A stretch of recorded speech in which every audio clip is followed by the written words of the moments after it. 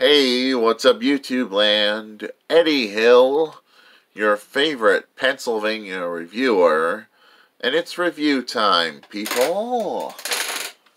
And today we'll be reviewing the Gundam-Universe-Mobile Suit Gundam. And here we have a nice product shot of that Gundam. I like that. Indeed I do. Here we have a product shot, some artwork, I love that. Some more possible poses they show off.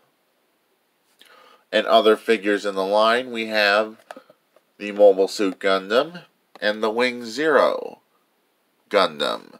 The only one we're missing to complete this wave is the Unicorn Gundam. And of course, warning information, a lot of it.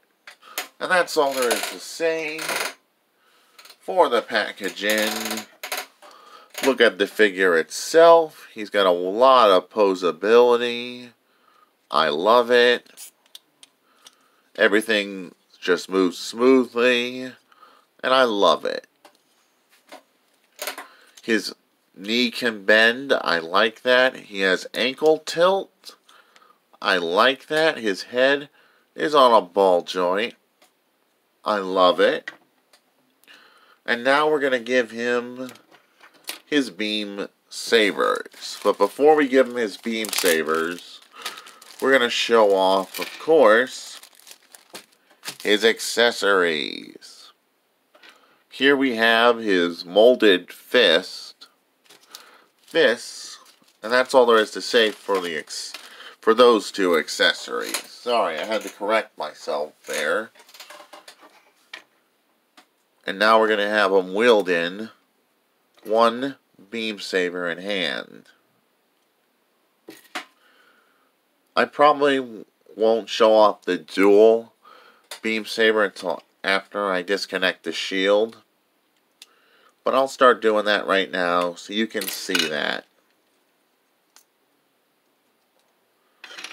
And you can totally have them dual wielding these Gundam Wing pink beam sabers.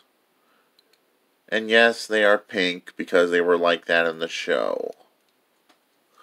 So you can totally have them like going all double wielding with those beam sabers. Which is cool by my standards. Now we're going to disconnect his beam sabers, reconnect his shield back into place,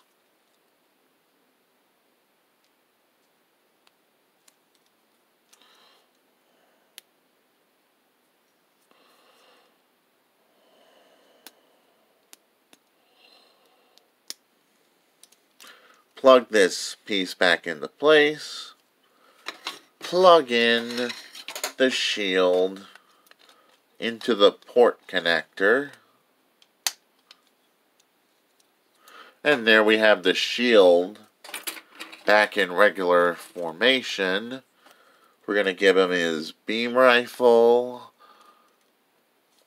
and last but not least, we're going to disconnect the beam saber pieces and reattach them, the hilts of the beam sabers, back into his backpack. And then we're going to get down to comparison as soon as we load these accessories back in the bag.